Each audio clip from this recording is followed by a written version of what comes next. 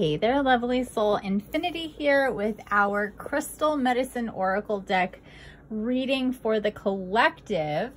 This is for you if you're watching this. This has nothing to do with any particular sign. This is just the collective message that I got for us. And I'm going to go over it a little bit right now, and then I'm being guided to sit privately and really get into these messages, go through the book and get these messages down, and then come back. And before I do the meditation for the full moon is to actually give a little review of what all this is. So let's start here with creativity, with fire and Bix Bite, and that's card number 7. So there's that. And then healer, card number 14. So shaman, shamanka, and Numite with card number 14. Then rebirth with spring, Shiva Lingam, and 20, that's card number 21. Here's a Shiva Lingam right here. Absolutely love this crystal. So interesting, 7, 14, 21. So we're going by 7s here, which is interesting.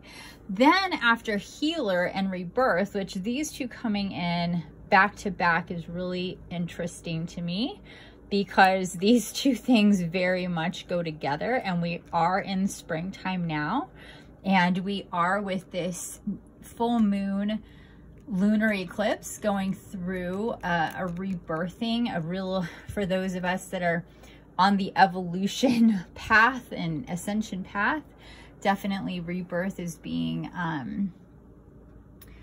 highlighted for the theme of what's happening. Okay, so then we got dance with rattle and boulder opal with card number 9.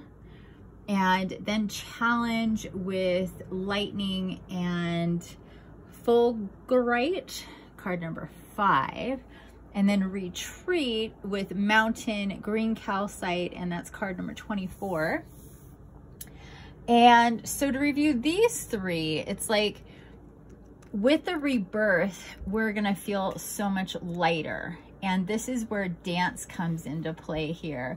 That it's, looks like there's one foot on the ground, yeah, but it's, and those the rattles are on the ankles here. So really moving the body after this rebirthing energy, just feeling very, very light and happy. I'm hearing connecting with the Fae. The Fae really likes to get us to dance.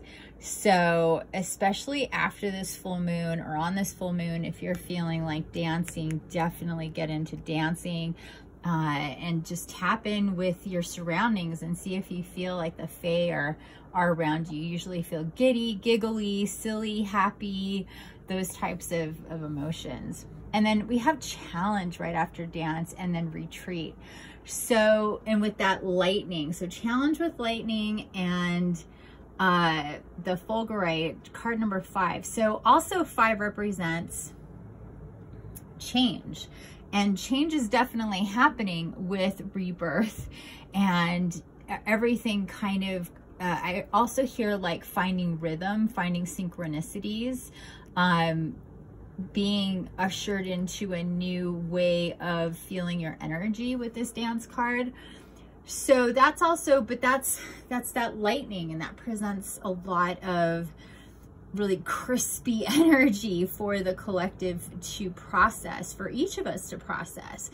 But you also see there's the ocean and all that water, and it's not crazy. It's not a crazy thing going on there in the ocean. It's really rather quite calm. So what this is saying is, where there's a lot of energy on the outside and inside trying to blend together, we need to find that calm with the water element within us, because we are mostly water. We're mostly water and energy. This is truly like, what are we? Water and energy for the most part. That's what we are.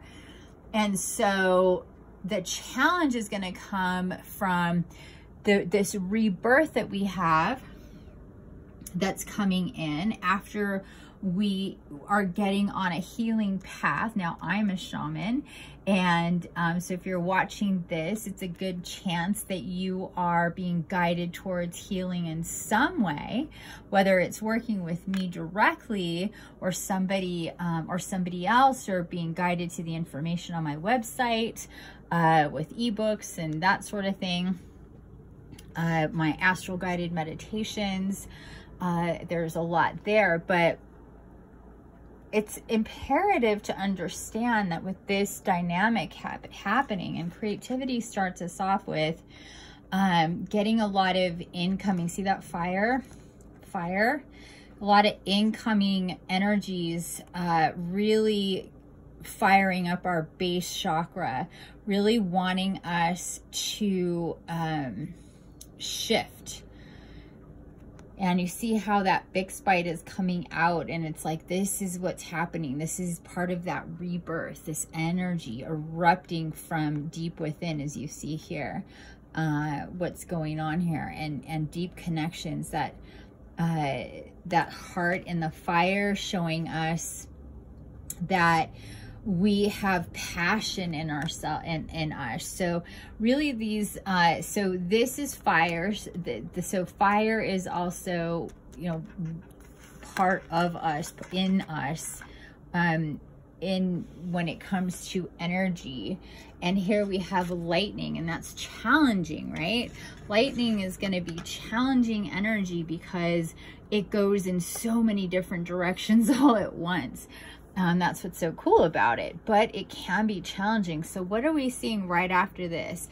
Retreat with card number 24, with mountain and green calcite. Card number 24, really speaking to, and mountain speaking to higher perspective and alone time, solitude, feeling the wind, the air. So it's interesting how we have fire and then water. Even though we're seeing this with lightning, there's so much water here with the ocean. And it's even more so than, yeah, the lightning, but pay attention to the water. And then here it's retreat. It doesn't mention air, but that's what I'm feeling here, is the other element, air.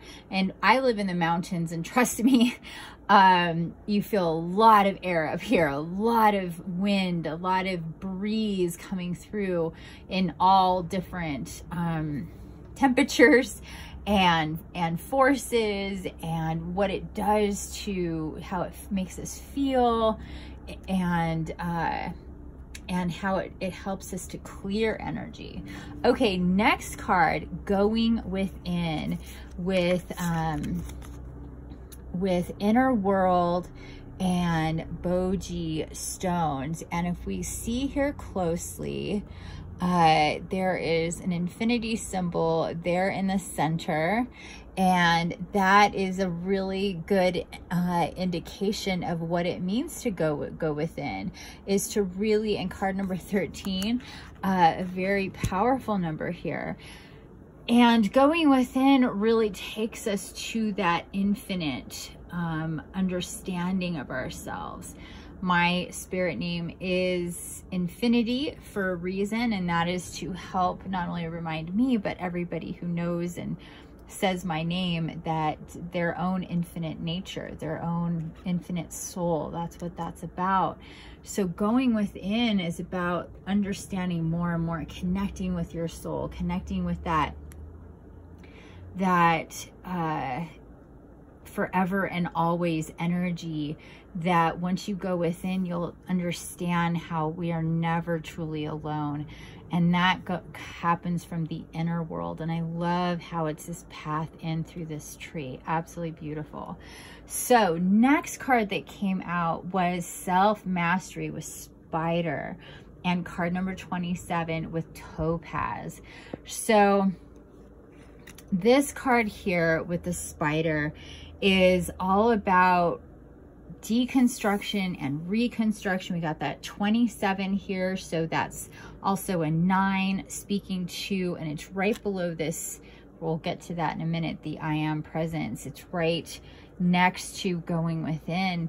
And it's in the center of soul retrieval. So I have a really awesome pattern here with these, and then rebirth. So if you look at the way this is lined up, rebirth, self-mastery, going within, soul retrieval, and then I am presence in the center. We'll get to in a second, but I couldn't move forward without showing this pattern, how important this pattern is right here. Rebirth, I am present, self-mastery, soul retrieval, and going within. So let's dive into self-mastery here for a second.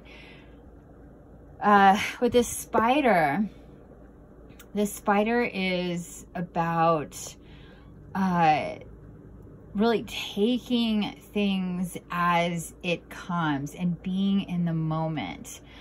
Spiders are about the deconstruction and reconstruction of their space, their webs. It is the image, the totem for the universe and how everything is connected. I always see spider webs and webs that just the matrix, the web that of all life and the universe in timelines and lifetimes.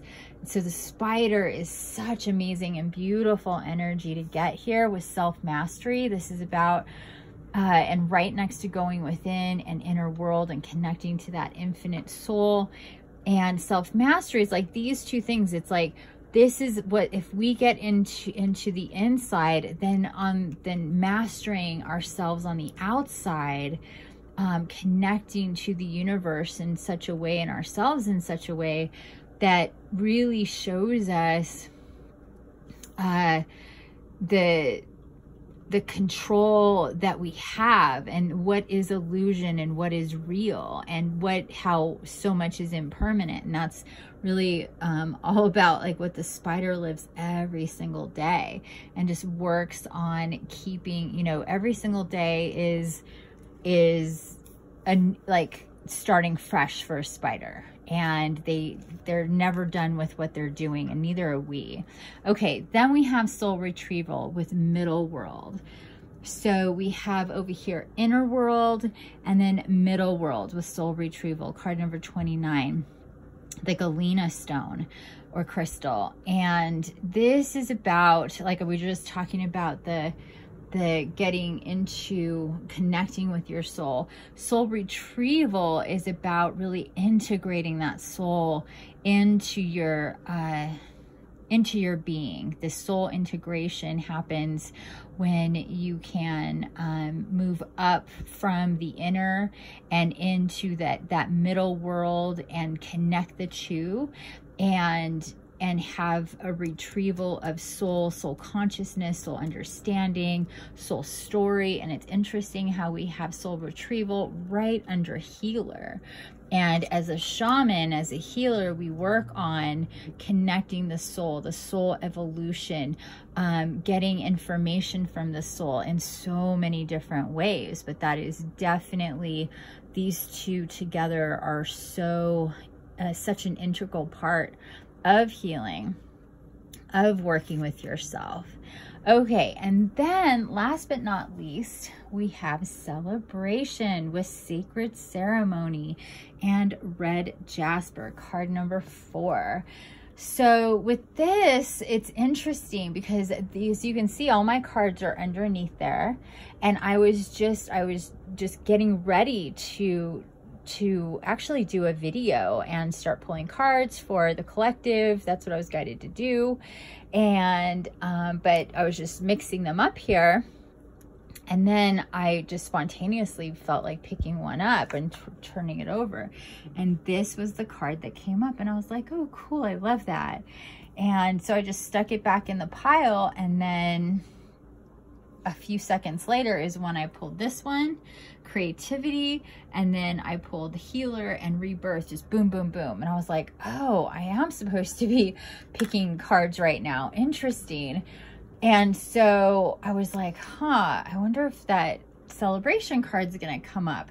And then I just started pulling the rest of the cards, and then was told to put them in this clockwise formation here, with celebration being the last card, creativity being the first card. And this is how they sat for a few, maybe a minute or two. And then this card was upside down, but right in the center like this. And it was like somebody just went, pick that up. I went, okay, that'll be the last card. So I turned it over and we get I am presence. So I am presence, cosmos, and there is that person meditating. We see all those chakras lined up, connecting to the universe in this amazing, it's like sitting in a crystal. We've actually done meditations like that before. Card number 15. And so that I couldn't pick these cards. I always say this, it's like, I couldn't sit here for 5 days going through the book and picking out cards and what order they should be in. If I really tried. These just feel so on point with the energy and what's going on.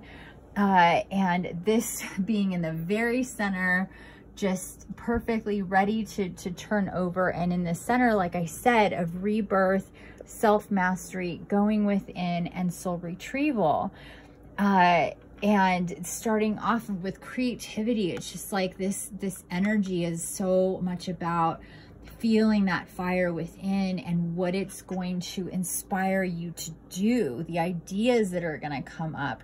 And that doesn't just mean, in a creative way, it means in a way for your entire life. And then healer is right next to it.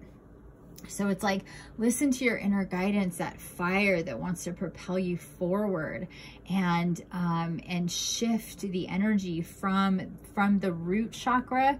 That fire energy always feels like, root and sacral, but really feeling that from the top, from the bottom, like let's start here kind of thing.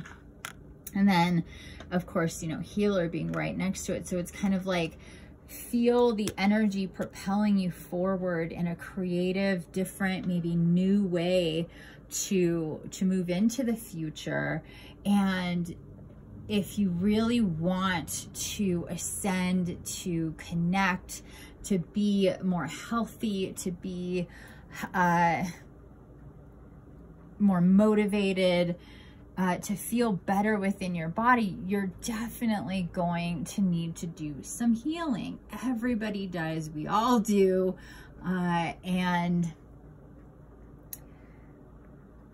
however you're being guided to pursue that for yourself, do that. And don't, if it is working with, this is very specifically talking about shamanism, because this is very deep energy here that is wanting to come out. Rebirth is deep, and it's right after the healer shaman card. So that's really where it's pointing you. But you can start with, just getting Reiki and just clearing out the superficial energy, if that's where you're guided to, or, start going and thinking about working with either myself or somebody else that you're guided to. But shaman healing is very deep, spiritual, soul-based energy, working with your spirit guides, your ancestors, angelics, spirit animals, all this kind of stuff.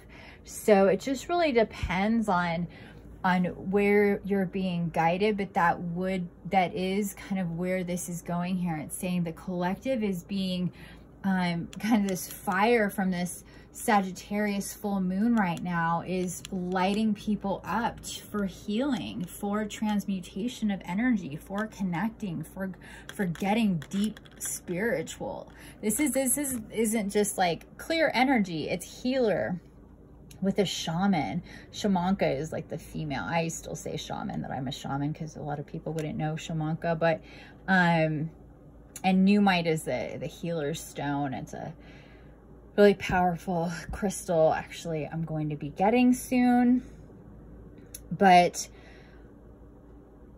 this is really speaking to this rebirthing coming up. And this whole year, well, this 2020 and then 2021, really, it's like 2020 was the pregnancy, 2021 is the birthing of us in a new way. And of course, again, dance is right after it. And like across here from celebration. So these two energies are very positive, very happy. Like we're happy to be rebirthing ourselves and coming into a new place of being. We're going to feel light. There's going to be a lot of energy that we will be challenged, because when we come into a new place of being, we have to learn a whole lot of new stuff about ourselves and the world and how specifically energy works with us. Lightning is a great signifier and symbol of that. So we need to stay present, be in solitude, go into the mountain area, be in the forest with the trees. I wish it showed more trees here, because that's it really is not showing hardly any trees with this mountain. It's interesting, but and some mountains are just rocks, but a lot of mountains are just filled with trees as well, like the one I live on. So you're being asked to really take these deep messages to heart. This is really telling a story here. When you retreat, you're going to go, it's going to be easier. See, here's your tree. It's going to be easier to go within, to connect with the deep, sacred, forever and always wisdom of Gaia and of the Fae. And, you know, they're coming, it's interesting because I felt that energy earlier when I tapped into this dance, and they were showing me how they're really inspiring people to dance and to connect with their bodies in that way, and going within is directly below that. So very interesting. I love the placement of how these cards ended up here.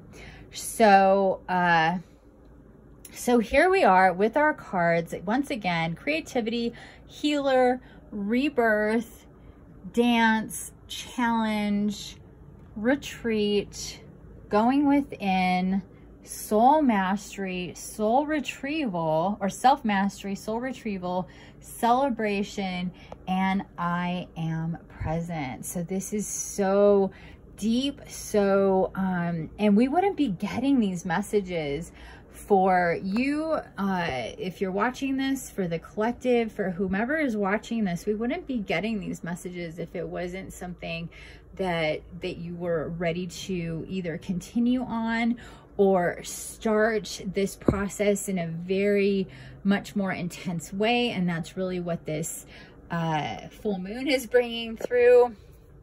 So so that's just like my initial interpretation and what I'm getting when I'm picking up on these cards and connecting with them. And I am going to spend some time delving a little deeper here. I will be back in a little bit with the meditation for the full moon lunar eclipse, although it already happened early this morning. I was guided to wait until today to get into this stuff. So we're in that 100% zone. I think we're just at 99% moon right now. 100% was last night. So we're in that 100% zone still very much. And so just taking these energies, these messages so far, and see what you feel about them. And again, I will be back with a channeled guided self-healing meditation for the full moon here on May 26th, 2021. Have a beautiful day. Till later. Bye for now.